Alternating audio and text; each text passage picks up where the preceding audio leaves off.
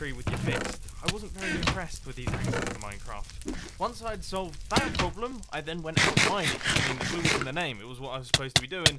And eventually, I managed to stumble across some gold. I was extremely happy about it. So I grabbed my newly crafted stone pickaxe and...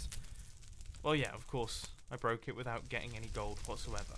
But I was not one to be defeated. I went back out with an iron pickaxe, gathered up a bunch of gold, and got myself a full set of golden tools.